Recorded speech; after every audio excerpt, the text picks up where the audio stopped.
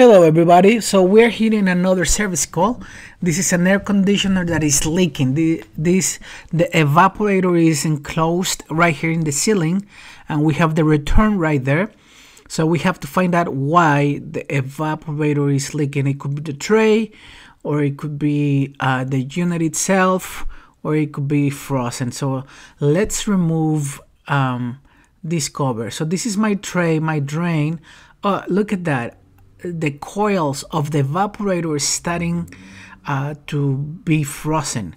So why do they freeze? It could be like 10 different things. It could be an airflow problem, and there's like 5 categories on that, or it could be maybe it needs a little bit of refrigerant. So we're gonna find out why it's doing that.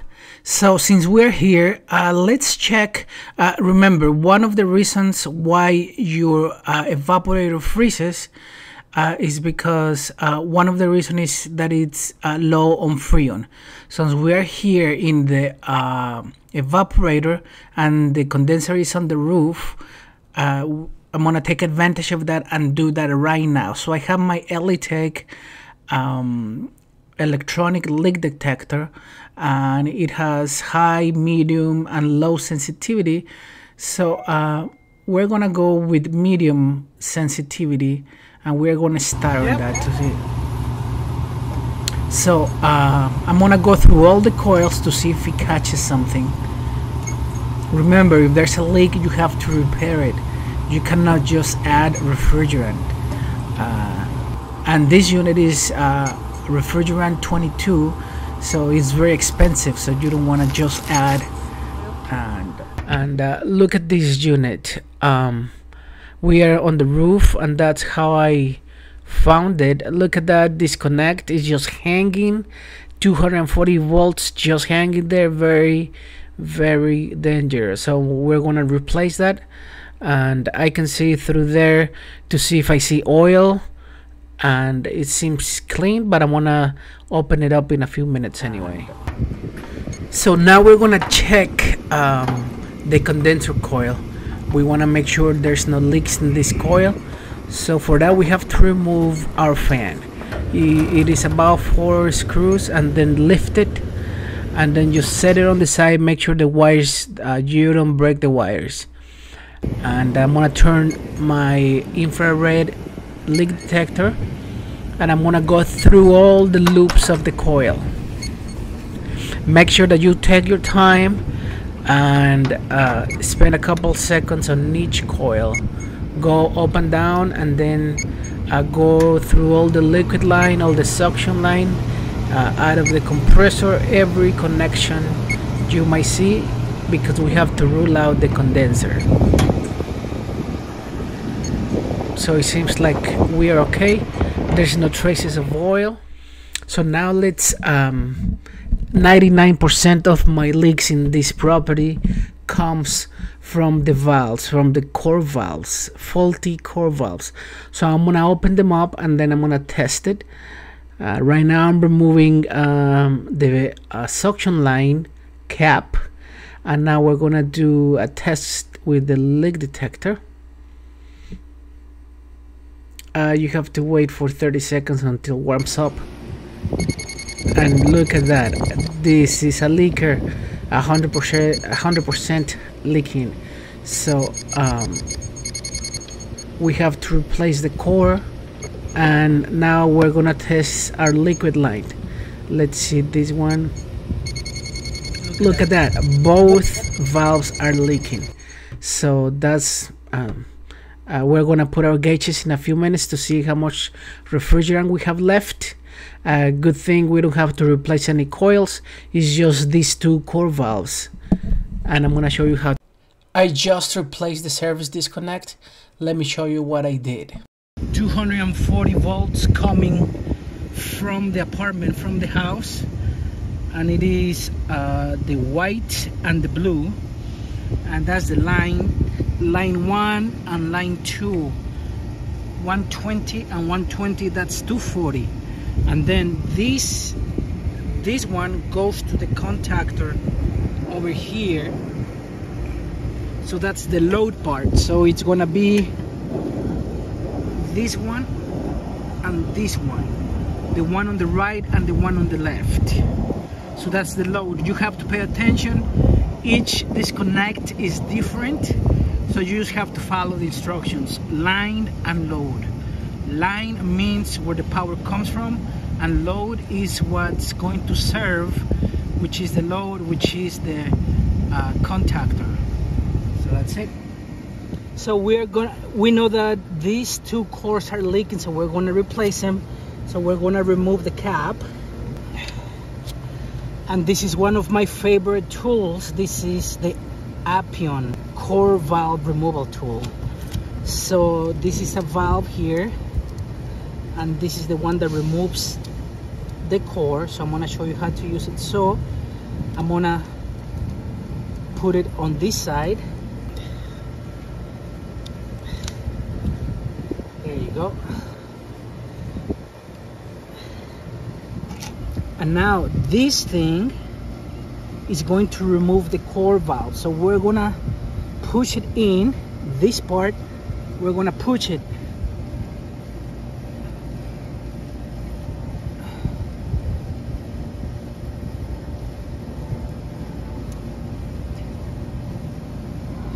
And we're gonna turn, and as you could see here, it's going apart.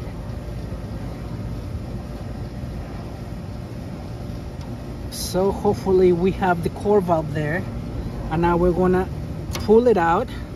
We're gonna close this valve, and then we're gonna see if we have the core valve. So this is the core.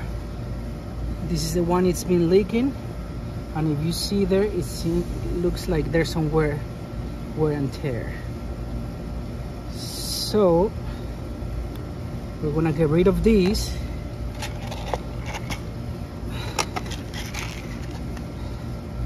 And we're gonna put a new one.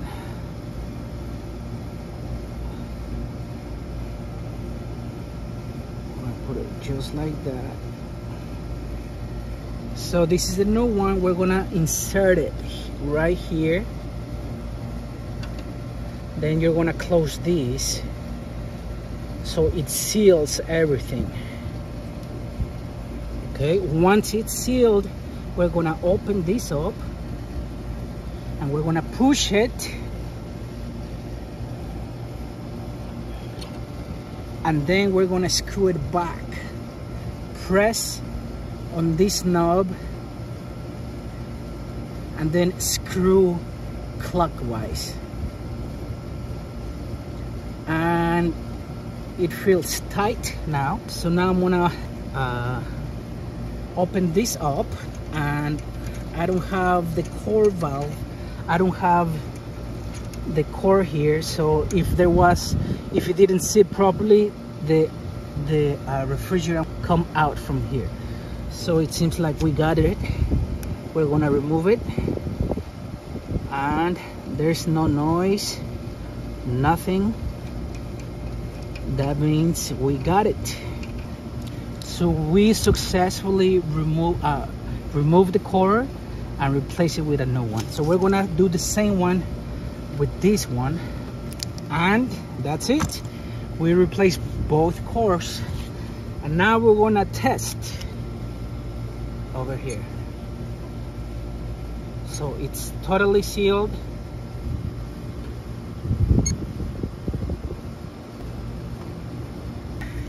Okay, now that we made our repairs, we're gonna turn the unit on and put our gauges to see what's going on. That we turn it on, and I'm gonna let it run for 10-15 minutes, and we're gonna check pressures. So this time I'm gonna use the Testo 557, and it comes with my 2 temperature clamps for the low and high side. And we're gonna open up the valves because we're gonna zero it. So let's turn it on right there, and then no pressure, and then we're gonna zero it right here. press that until everything is 0. So that's 0, 0. If you see here the refrigerant is 410, we're gonna change it to refrigerant 22. So you press R for refrigerant, and then that's 22, refrigerant 22 right there. And then press set. So we have R22, it's 0, there you go. And now we're gonna close the valves.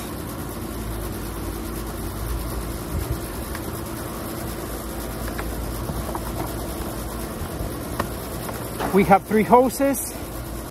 So now we're gonna connect all the hoses.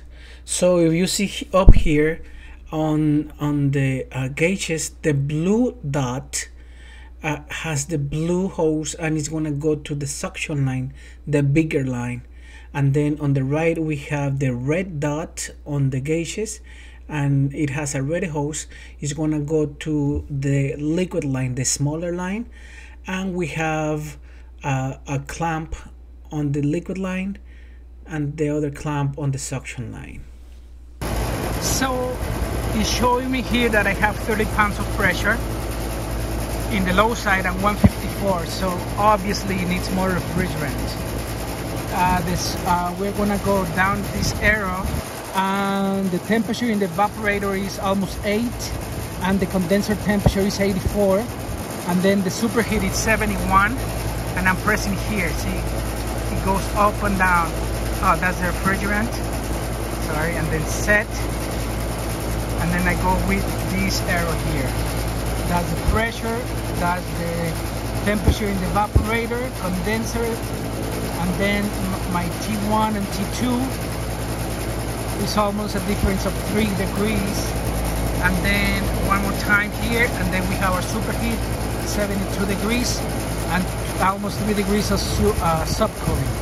And since this unit has a piston, an orifice, we're gonna go and charge it based on superheat. If this unit had a thermal expansion valve, then it would be subcooling. So I have my refrigerant tank on my yellow hose, and this is closed, so I'm gonna purge it before I introduce, because there's air in this hose. So I'm gonna open up this one a little bit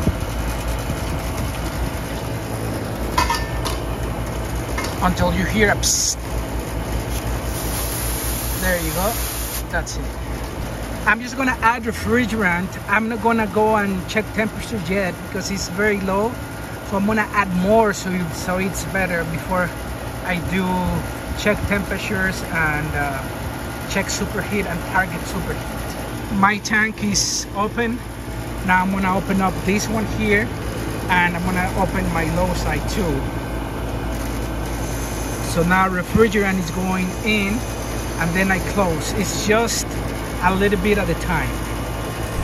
Now we're adding refrigerant because our pressures were very low. We had faulty core valves, and our superheat was very high. If the superheat is high, then we have to add refrigerant. If we had low superheat or no superheat, we would have to recover refrigerant. Now remember, the superheat was 70 something. Now it's 67. So we're gonna add up a little bit at a time. Open up, 1, 2, 3, and close.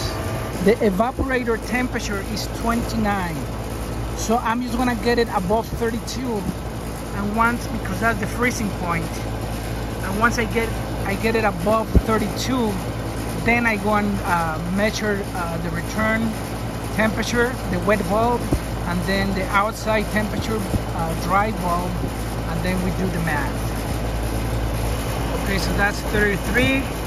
I'm gonna leave it like that. Now I'm gonna go downstairs and get the wet bulb in the return, and then I'm gonna take the dry bulb outside temperature here, and then we do go up on the chart, and then we'll get our target superheat. Remember, this is a piston, so we go by superheat, not subcooling. We had a TEX valve, then we'll go by sub-4. So I'm here at the unit. This is measuring the return. So my inside return wet temperature is 68 degrees and my outside temperature is 85, so that's about 20 degrees of target superheat. Let's see how much superheat we have here.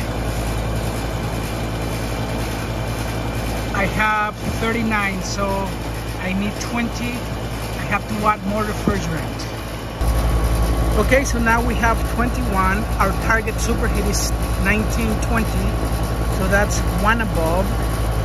So I'm gonna call it good. I have 66 on the low side and 170 on the high side. Let's see the evaporator temperature. My delta T is 24 degrees. My evaporator coil is 38 degrees. Perfect. I like it. So now I'm gonna call it good. 21 superheat, right on the dot. So we're gonna call it good. Thank you so much for watching. Now remember, this is with the target superheat because this unit has a piston. So yep, I catch you later. If you like this video, please like and subscribe.